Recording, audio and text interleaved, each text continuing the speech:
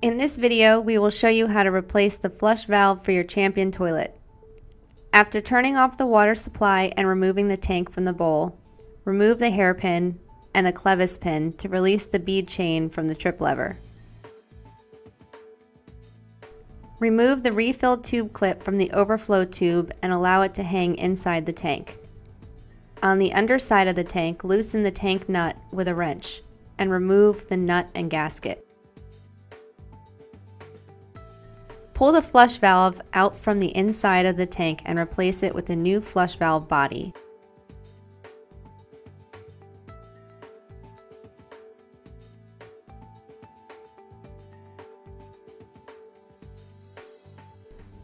While holding the flush valve in place, attach the gasket, then the nut, and tighten.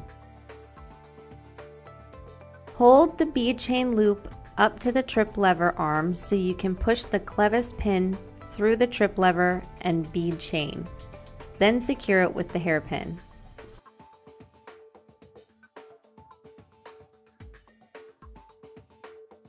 Finally, push the refill clip onto the refill tube and reinstall the tank, then turn on the water and check for leaks. Just like that, your flush valve has been replaced.